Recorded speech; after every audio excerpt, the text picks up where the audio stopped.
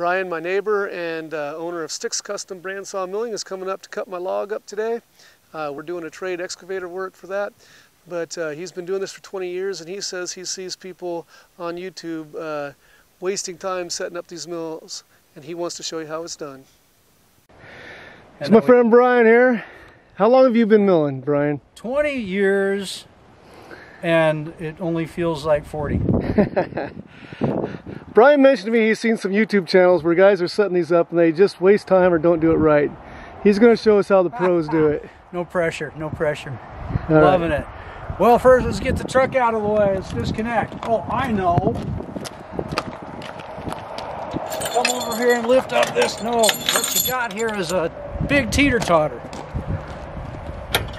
We love teeter-totters. Boom, he's up. Let me get the truck out of the way. Got the hitch disconnected by using this jack.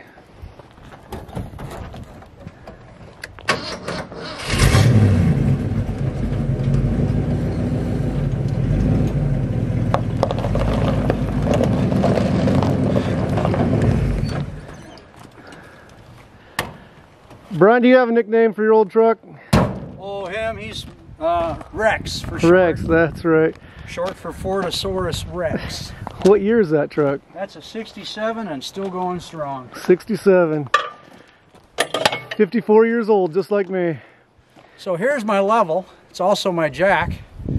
So we're just going to see real quick what's happening here. He's tilted out toward Rob a little bit. And he's tilted to Rob's right a little bit. So I'm going to leave an air gap here. And you hear that? Leaving an air gap? Jack this one up one more time. You'll see there's an air gap on that leg and an air gap on this leg. So now when I bring the head back, it'll tilt this way and this way, which will get it a lot straighter than it is. So we'll let the teeter-totter do its thing. Talk loud, Brian. Where's my... Go up by the hitch there, Rob, and watch when the head goes back.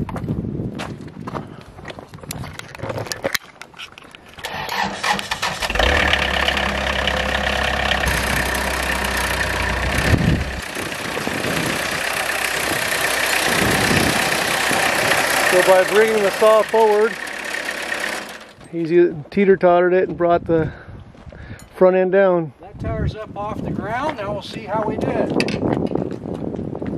I want it to go that way a little bit, which is good. We like him pretty flat. We're there. All I got to do is drop the other three legs and we're good to go.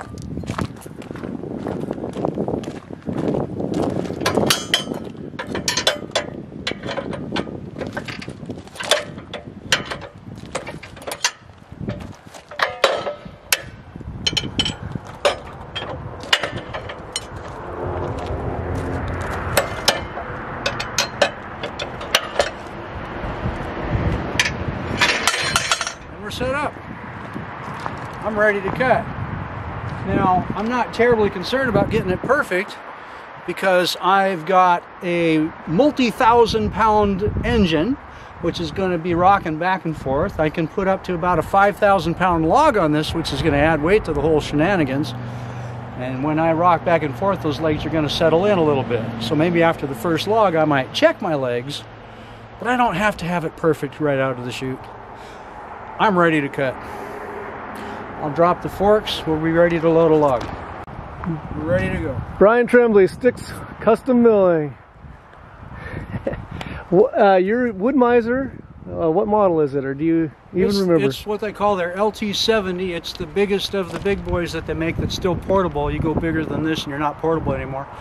It's got all the hydraulics for rotating the log, tilting the log. I've got the automatic set works for my up and down action, so I don't have to do too much thinking with my math, but it's all programmable in the machine.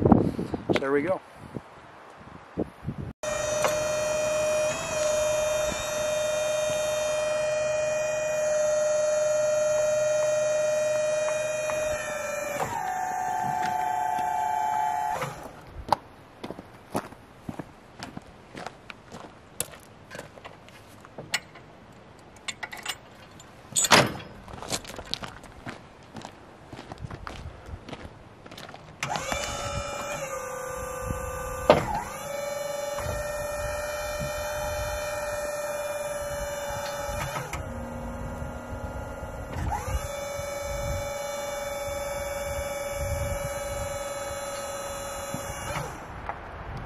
Feed me a log.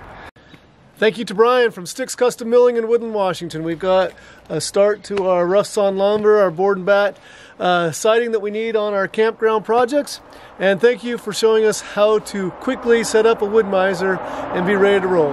And thanks for joining me on the Flanagan Homestead, where Christmas trees are my business, teaching, including horticulture, is my job, and outdoor projects are my passion. Be blessed, everyone.